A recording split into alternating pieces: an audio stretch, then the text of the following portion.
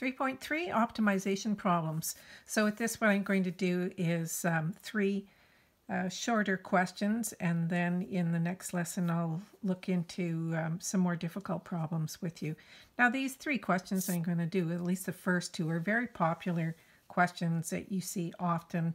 I'm sure you've done them in even grade 10, grade 11, the famous open top box. So we'll go through those and show how now you can use calculus to solve them, which is much easier than the way you used to have to do in grade 10. So the barn question is usually it doesn't have to be a barn, it could be a swimming area. You're trying to, and you might have the shore here, and you're going to put in like this line here. The barn is some length, and then you're going to use your wire to make a fenced in area for whatever animals you want to put out there. And maybe you might have to divide it into two, so you'd have to change your variables. But let's say this is when we've got 120 meters of wire. We want to maximize the area. Now, another question I get from students is, well, what do you mean maximize? What if you had to minimize the area? Well, you don't. It's just going to happen to be maximizing the area, and you can test that, and we will look at how to test whether you've maximized it. So I have 120 meters of wire. Now this is what we call the constraint to the question. If I had 100,000 meters of wire, you could make a pretty darn big field, or yeah, I guess you call it a field that you could fence in. But if you only had 60 meters of wire or 80 meters of wire, of course that's going to restrict how big the fenced area can be. Now, I notice we're getting some jiggling here. Let me just move this away from the desk a bit so you don't get dizzy. It makes me dizzy. Okay, so let's say this is what I want to fence in. I have 120 meters of fencing, and so I'm going to do some let statements. So let's say let A be the area, A be the area, X the length, and Y will be the width.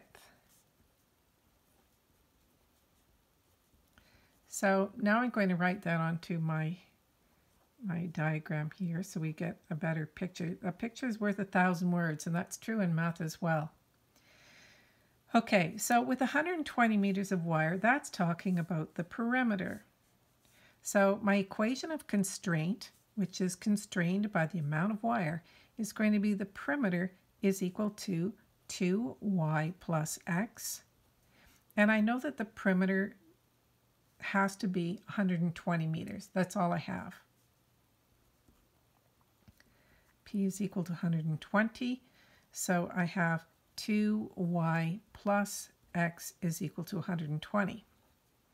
Okay, but I don't want to maximize the perimeter. So this is just an equation that's going to help me maximize the area. So you want to maximize the area, so you want to write that equation out. What is area? Area is length times width. So with this perimeter equation here, I can write one of the variables in terms of the other here. And the easiest, of course, would be to solve for x. So I say x is 120 minus 2y. And then what I'm going to do is I'm going to take that equation and plug it into this equation for x. And that's going to give me an equation in terms of only one variable. So I have 120 minus 2y, and that's going to be times y. Okay, so now that I have that set up, I can start solving my equation here. So in grade 10 or even grade 11, you probably would have set this equal to 0 and solved for the roots of your equation, right, or the zeros of the function, and then found the halfway point. But in calculus, we want to take the derivative of this. Because it's calculus, you take the derivative. It's so easy. Okay, so I'm going to expand it first because that would make the derivative much easier to take. So now I'm going to say for maximum area, well, maybe not maximum area. Maybe I'd say for critical values. It's kind of a term that you use a lot when you're doing curve sketching. So critical values, set A prime equal to 0. So if I set this equal to 0, I have 120. Oh, I didn't take the derivative yet. Let's do the derivative first. So A prime is equal to 120 minus 4y. So for critical value, set A prime equal to 0. I should have left more room for this. So I'm going to say 120 minus 4y equals 0. So 4y equals 120, and y is equal to 30. So if y is equal to 30, then x is going to be equal to, I plug in 30 here, and I would get x is 60. Okay, so how do I know that I found a maximum? Well, I know for a couple of reasons. First of all, this is a parabola that is concave down. It's going this way, right? So it's going to have a maximum. You can also use something called the first derivative test. And I'm going to show you how that works. Because the derivative is 0 when y is 30, I can say, well, if I was at 29 or 31, what would the derivative be? So if it has a slope of 0 and it is a maximum, I'll draw you a little picture over here. So if it's a maximum, on to the left of the maximum value, which in this case was 30, on this side, the slopes need to be positive, and on this side, the slopes would have to be negative.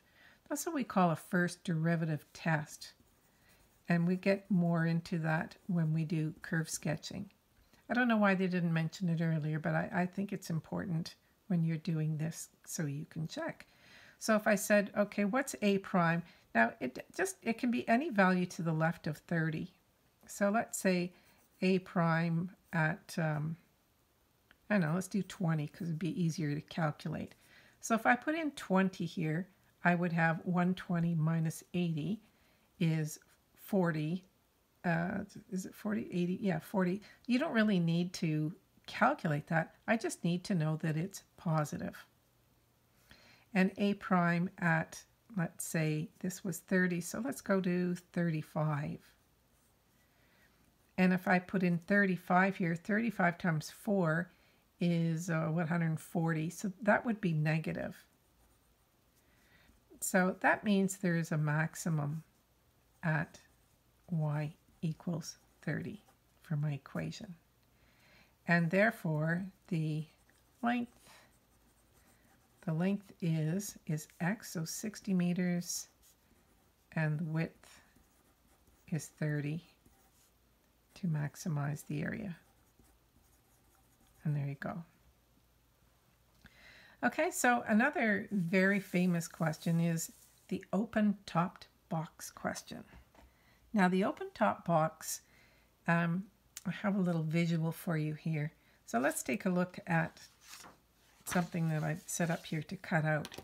So I took a piece of paper and I said, okay, if this length was 40 centimeters, then how long would it be from here to here, right? From here to here.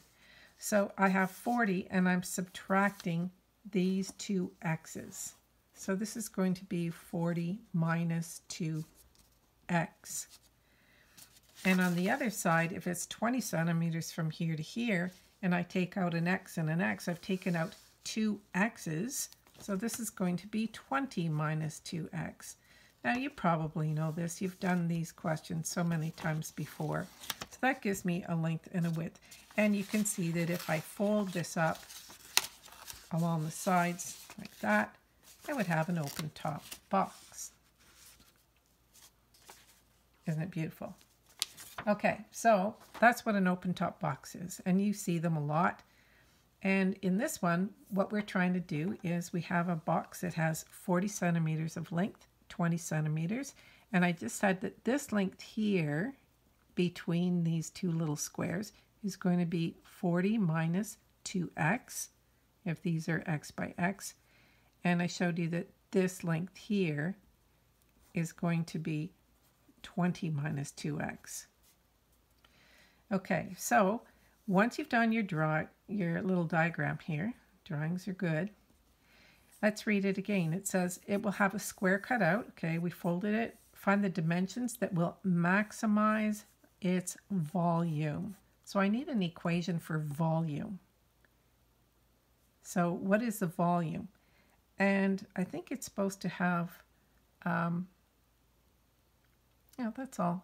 I thought maybe it was supposed to have a certain volume. We're just trying to maximize the volume. Okay, so we know what volume is for an open top box. Volume is length times width times height, right?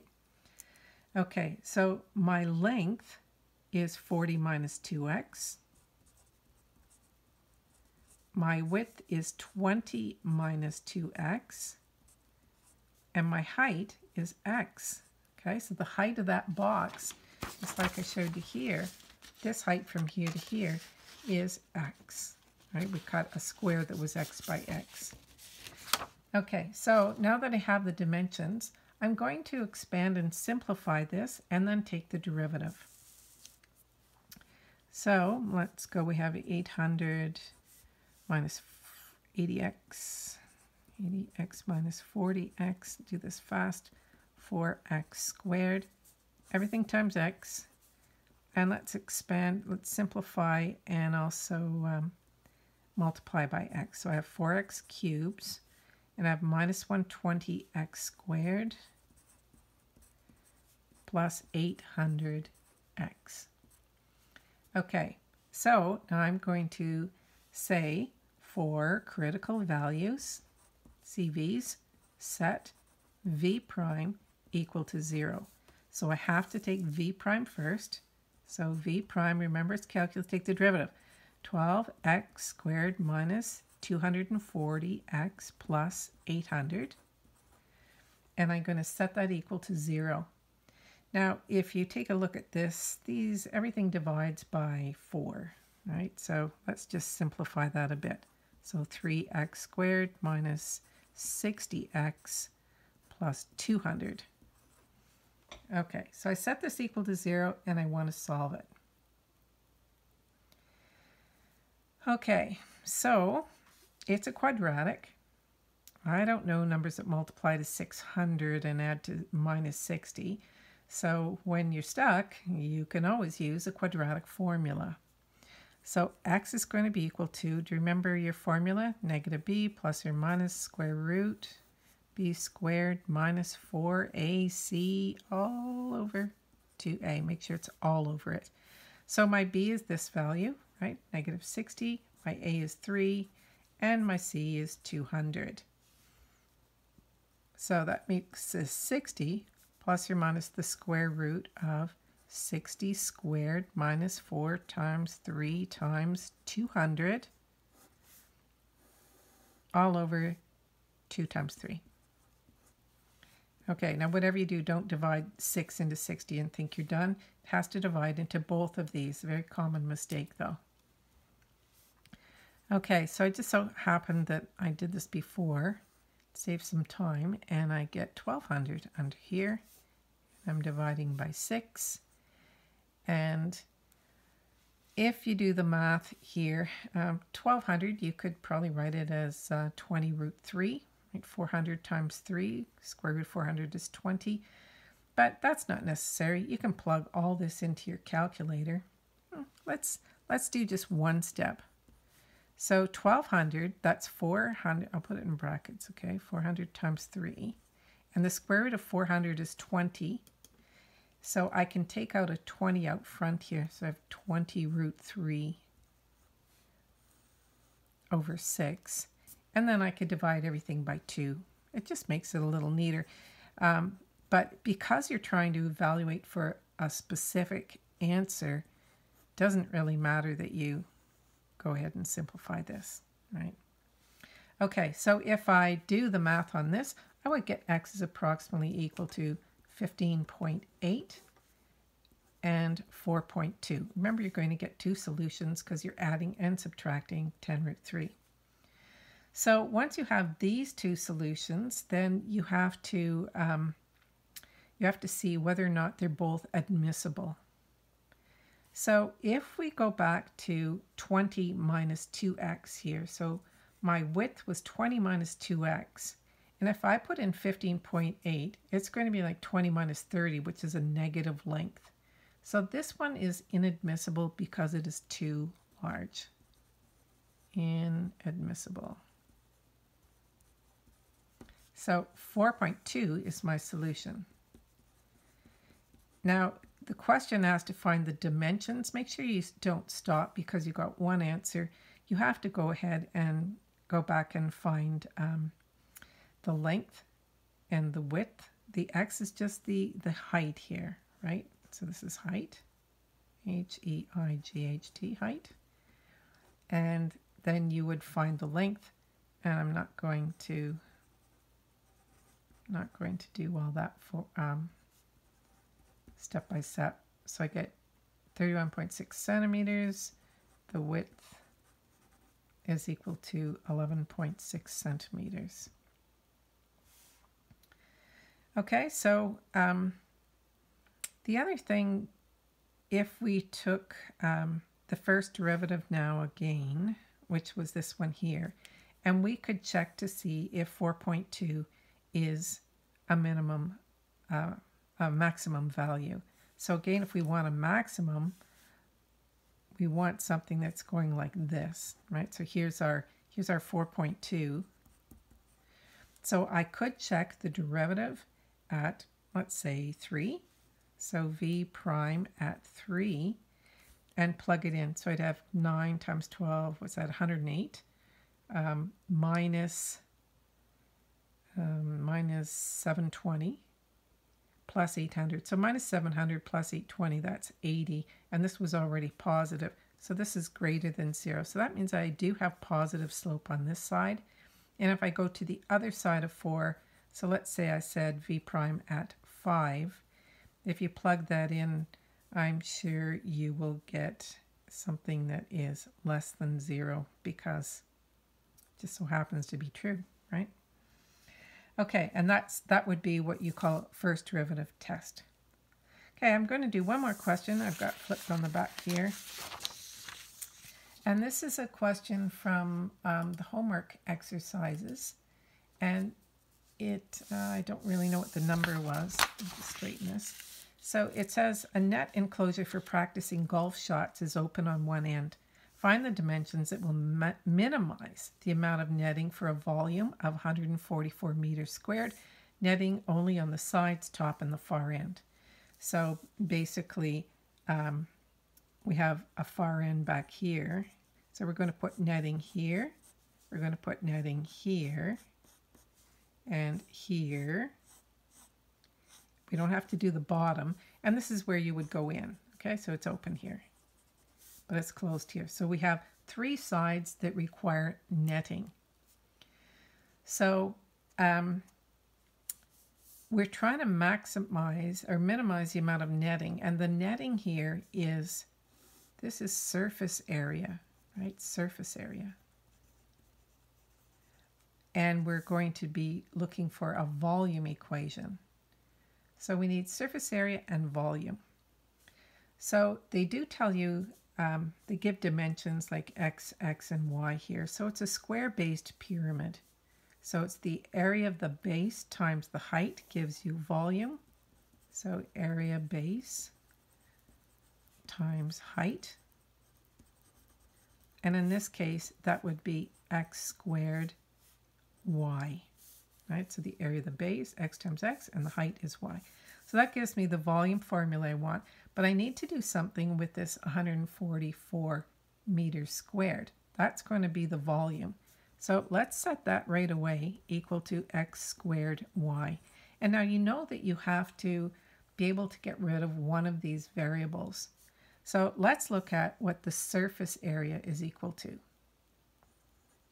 Surface area is going to be, so this is x times y, this one.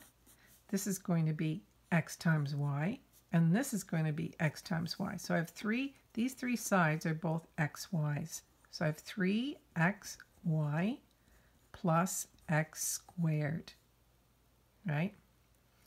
And I have 144 is equal to x squared y. And I'm trying to minimize the amount of netting, so I want to minimize this. Minimize the surface area.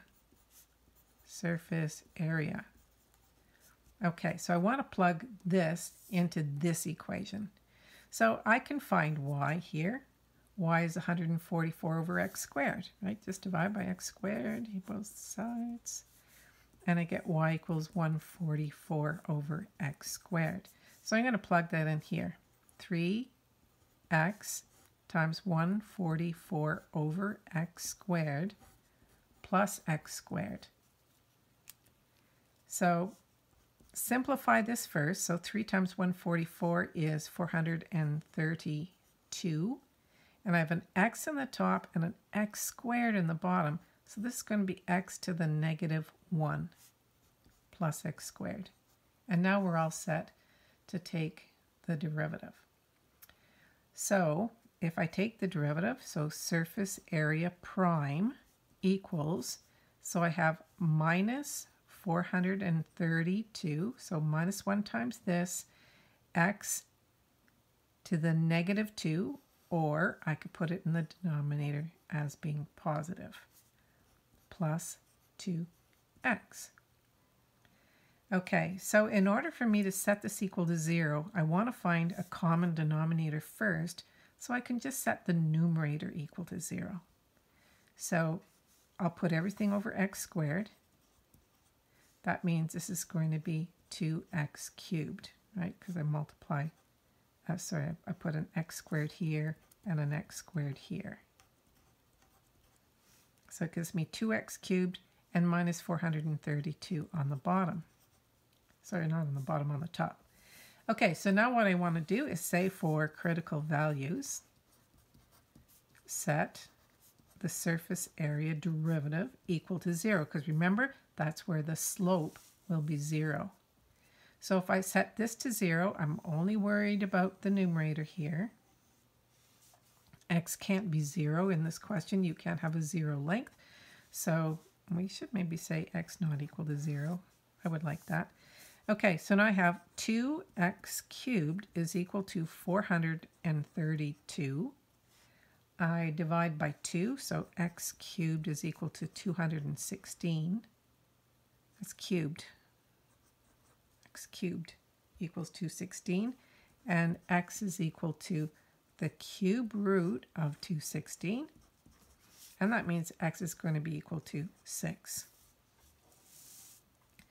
Okay, so if x is equal to 6, we have to still find y because it asks for the dimensions.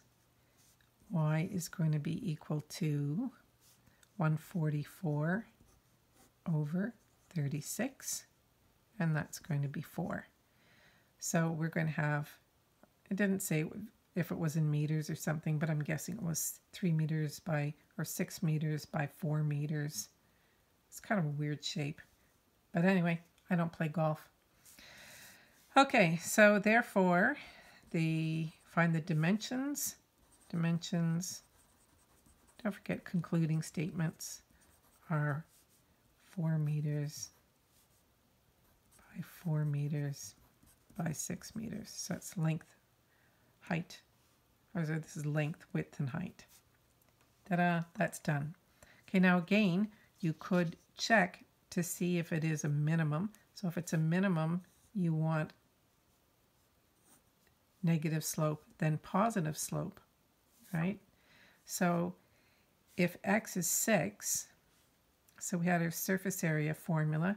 If you go back here and plug in, say, 4, I don't know if I can do that quickly in my head. That would be 128 here.